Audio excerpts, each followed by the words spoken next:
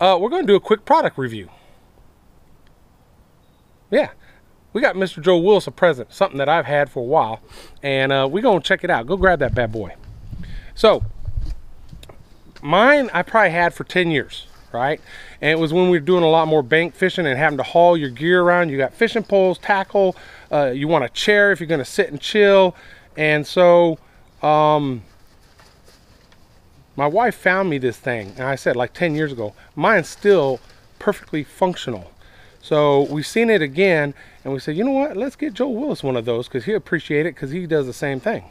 So here it is. I don't know what it's called. I don't know if there's a brand name tag on it. Let's see. Hold on. Right? I don't think there is. I don't think so either. I'll look around in the packaging. Oh, there's something. Made in China, probably what it says. Point with damn cloth. All right, so here's the deal. Look inside here. Okay, so you got a bunch of room to put stuff. That's where I put my chair, and then I'll have a single box, a little flat box with tackle in it. Put that in there, maybe rags, pliers, that kind of stuff. All sits on top of the chair, because the chair only comes up to about right here. Okay, then on the side here, you see these pockets down here? Butt of the rod. The rod comes up to here. Velcro this over the rod. Right, and then this strap goes around once you have all the rods in there. So how many rods can you have on there? What do you got? 1, 2, 3, 4, 5. So there's 5 rods, your chair, your tackle, your rag, and pliers. And then one time we went, I was taking the net. I had a folding net, fishing net.